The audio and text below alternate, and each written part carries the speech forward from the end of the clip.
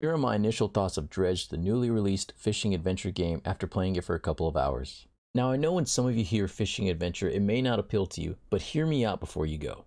This is actually a really fun and well put together game. Your job is to sell your catch, upgrade your boat, and explore the sea for any sunken treasure and materials that can really help you out on your journey. But this isn't without risk, for you never know what's lurking nearby. When nighttime arrives, a fog settles over the sea, hiding any rocks that could damage your ship and makes you vulnerable to the dangers that lurk at night. Especially starting out, this can be pretty rough because you don't have a lot of speed, so the dangers may try to take a chomp out of you if you're not careful. Now, this isn't one of those fishing games that requires you to sit there and wait for fish and materials, because each attempt requires you to actively participate in gathering what you need, which I did really enjoy a lot.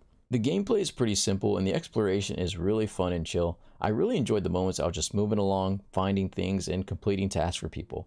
There is a main storyline to the game, but you can participate in other quests and tasks outside of it for more money and supplies. Another detail that I really love about this game and that really caught my eye was its visuals and art style. I'm not one where I need realistic graphics for every game, so art styles like this really impress me. I've only put a couple of hours into Dredge so far, but it is a game that I really want to continue and return to.